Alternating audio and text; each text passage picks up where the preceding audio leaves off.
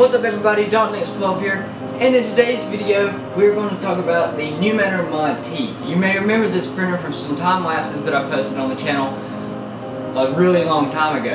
I haven't really featured this printer much. In fact, the last video I did with it was replacing that extruder when it stopped heating on me a while back. Well, as some of you also may know, on February 28th, Ultimaker actually shut down. Now this printer is cloud enabled from Wi-Fi on their website, which means now that their website is going down, you won't be able to use the printer anymore. So in today's video, I want to show you how to configure a Cura Profile and print with it through USB. Let's get started. Alright, so now we're here on my desktop.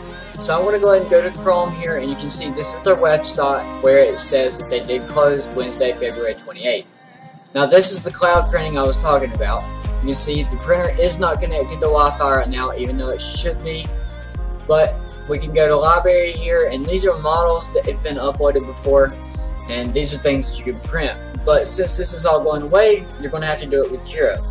Now the current version of Cura is 3.2.1, and that doesn't work. It puts the nozzle too close to the bed and it won't print, and the film it just gunks up, and it's going to cause a mess, so don't even try it. You need to download 15.4.6. This is from 2015.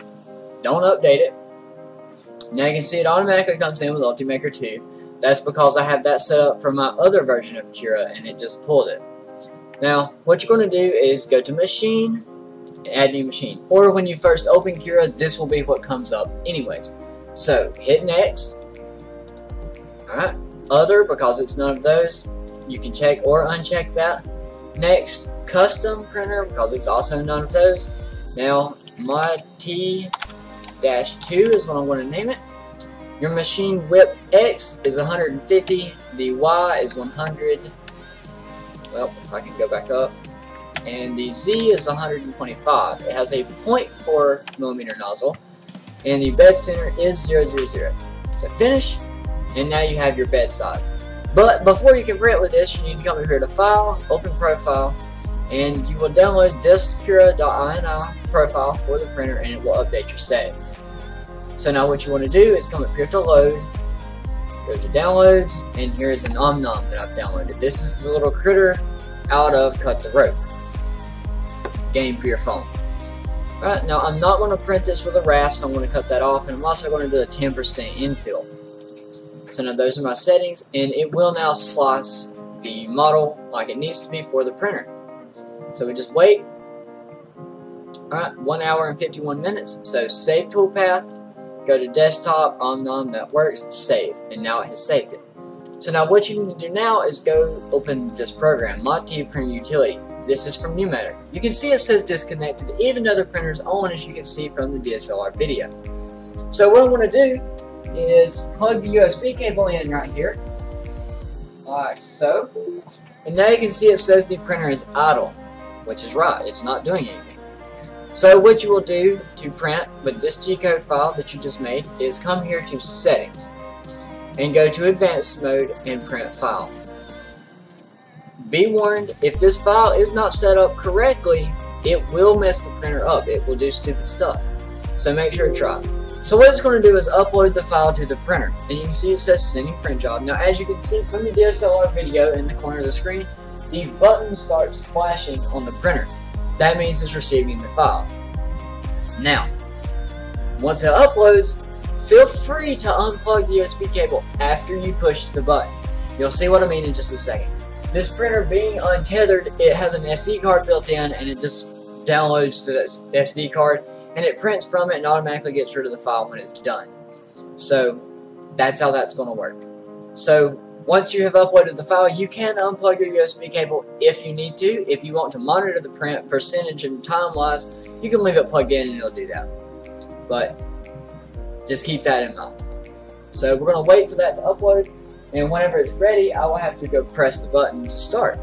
So as soon as that gets to 100%, down here in this bottom corner, it will say press front panel button to start printing, like it does now. So if I reach over here and hit this button, you can now see that either on the screen or by the DSLR it says calibrating.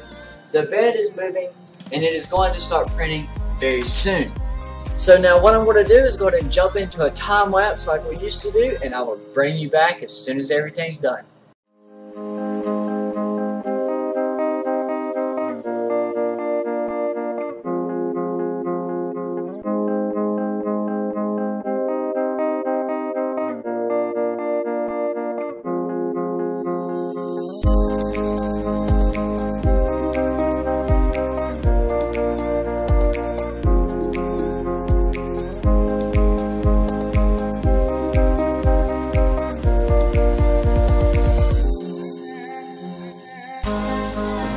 everybody. So you can see the printer is done here. I do want to point out, Cura is wrong on the times.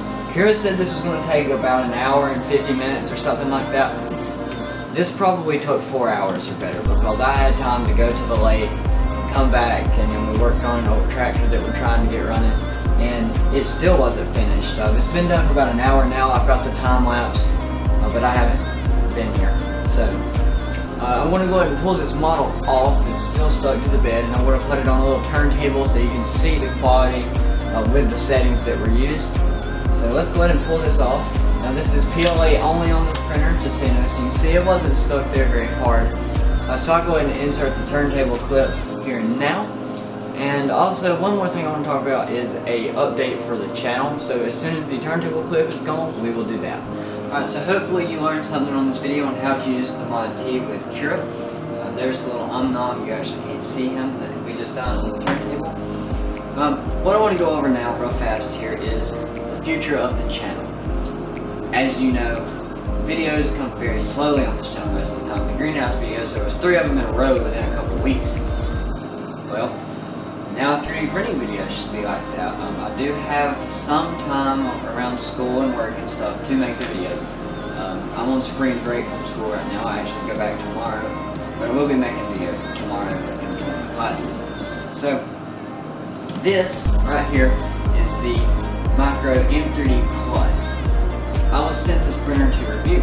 So in the next video, or one of the next videos coming up, that printer will be reviewed. And they also sent me the heated bed and some different filaments to try with it. As you remember, this is the Micro original, and that video got somewhere really close to 20,000 views.